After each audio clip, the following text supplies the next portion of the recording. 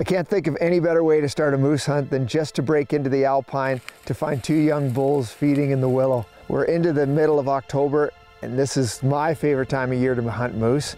You know, I really enjoy hunting in the pure rut where you can call them in and interact with them like that. That's great. But to see a number of different moose, I really like it late season when those bulls and the cows are starting to move up out of the river basins, move up high, and that's where I can spot and stalk, which is my favorite way to do it.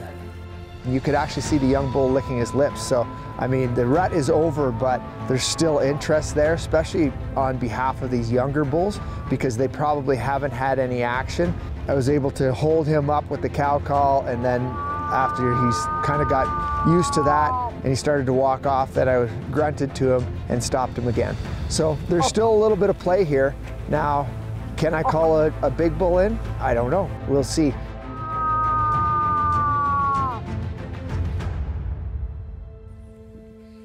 Enough is enough, he says.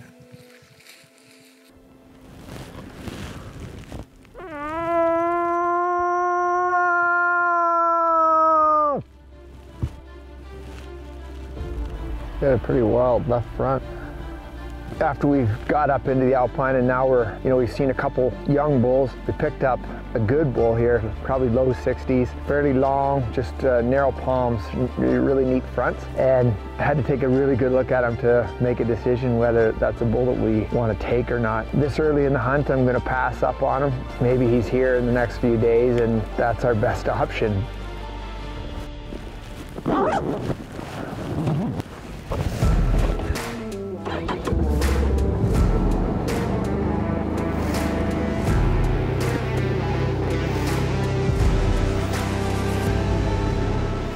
4 o'clock in the evening. We don't have a whole pile of daylight left. We're gonna unload here, everything right here. This is a great spot to camp. We've got massive valley we can look at both directions. We can get up on top of this mountain over here and look on the other side. I love getting up a little bit high. So in the morning, you step out of your tent and there's just all kinds of area to glass. So you're not wasting any time climbing up mountains in order to see stuff.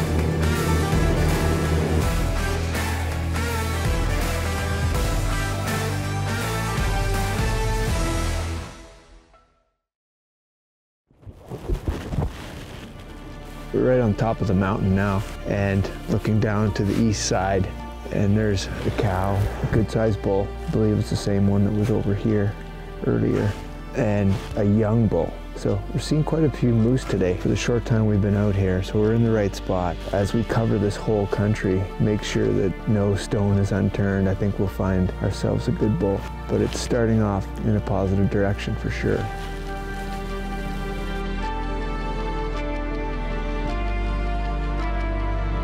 I'm pretty excited. Within 30 minutes, we picked up 11 different moose in this drainage.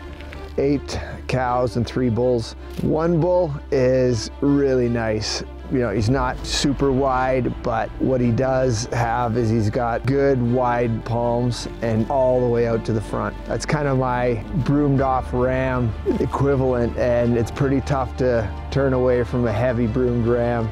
This bull out here, he's got 6 cows with him, and then there's one satellite bull out there too. So it's pretty neat. We're not gonna be able to make it happen tonight, so we're gonna go back, set up camp, and make a plan for tomorrow. But if I don't find something else that's amazing, that's really the bull that I think I'm gonna take tomorrow if I can get on him.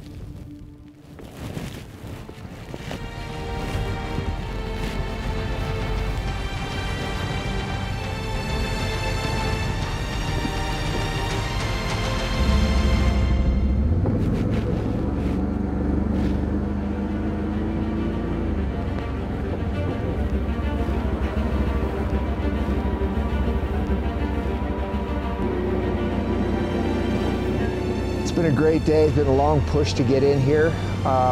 You know, since we got here, we've seen about 16 moose already. We've got our eyes set on one bull, and we'll see if we can make it happen. Beautiful morning.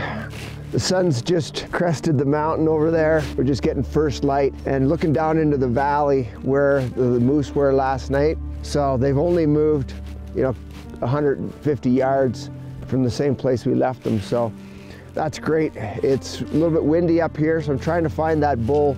So standing behind ATV certainly helps as a windbreak. Just watching these cows and the bulls' interaction down there. The rut isn't over. He's got 6 cows in here. Satellite bull, he's protecting them. He's still rounding them up, which we saw last night. And then some of the cows are battling for his attention. So this rut is not over. So we may have a good shot at getting in on him with archery equipment.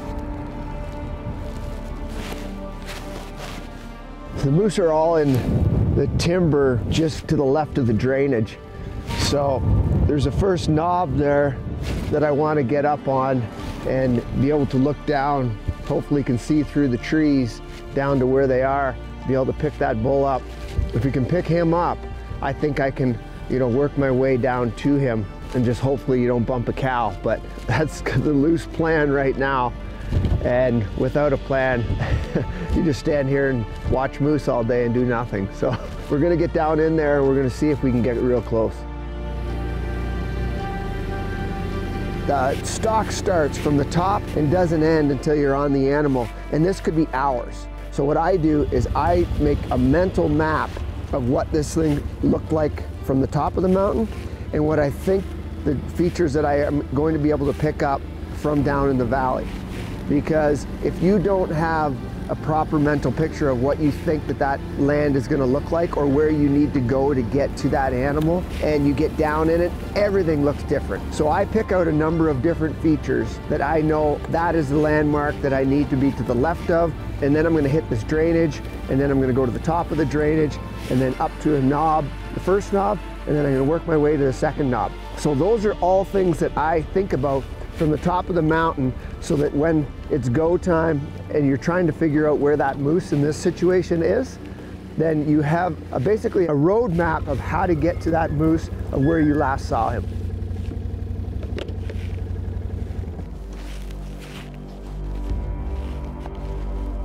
I've just lost that much more elevation that I don't think I'm going to be able to see them anymore.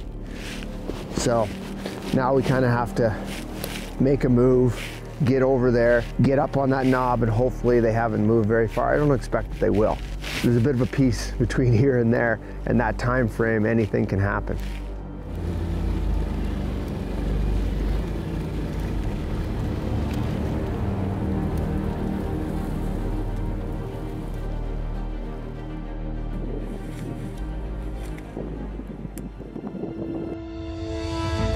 Right now, I think we're within a half a kilometer. You know, the wind is good. It's fairly windy even down here. Hopefully that's to our advantage.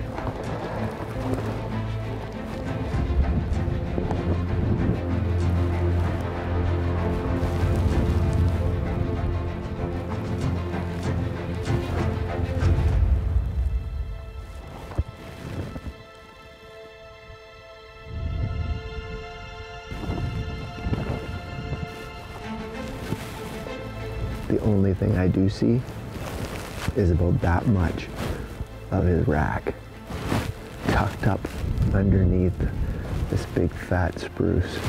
So he's bedded down right now. The problem is we don't see any cows because they're bedded down too. And going in there could be a very big challenge.